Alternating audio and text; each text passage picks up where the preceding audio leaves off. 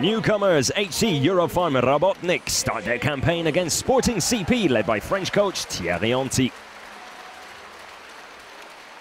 The home side opens up the scoring 3 minutes in with this hammer from Nevan Stjepanovic.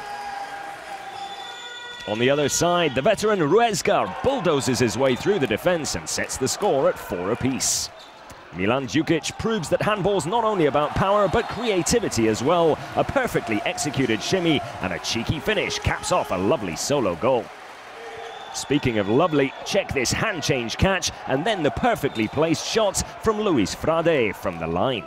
What a start in the second half from both teams. 2 spectacular rockets from Jotic and Ruezga rip through the bottom of the net. We jump straight into crunch time. Gionea scores his 9th and gives Sporting a 2-goal lead. And when it matters most, up steps Carlos Ruezga with a hip shot from the Spaniard. After 60 minutes of fight, Sporting wins by a 1-goal margin. Final score 29-30 in favour of the Portuguese.